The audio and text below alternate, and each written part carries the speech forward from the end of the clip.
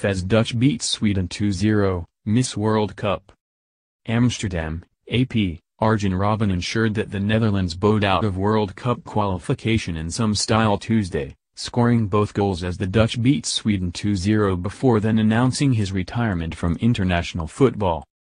The winning margin at the Amsterdam Arena was nowhere near enough for the Netherlands, which had to beat Sweden by 7 goals to move into second place in Group A. The Swedes, who looked content to defend throughout the match, finished second and go into a playoff for the World Cup in Russia next year. France beat Belarus 2-1 to seal top spot in the group and automatic qualification. If other players had emulated Robben's finishing prowess, the Dutch would have been much closer to the unlikely score they needed. Defender Kenny Tate, midfielder Jorginho Wijnaldum both squandered good chances in the first half and Ryan Babel came close with a long-range free kick.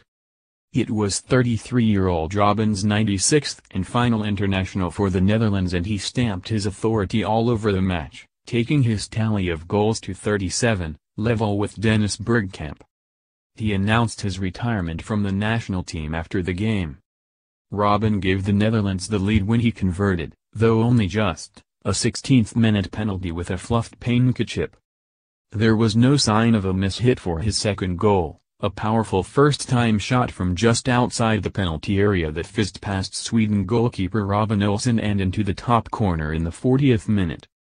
As the final whistle sounded, the crowd rose to give Robben a standing ovation, chanting, "Arjen, thanks" in Dutch.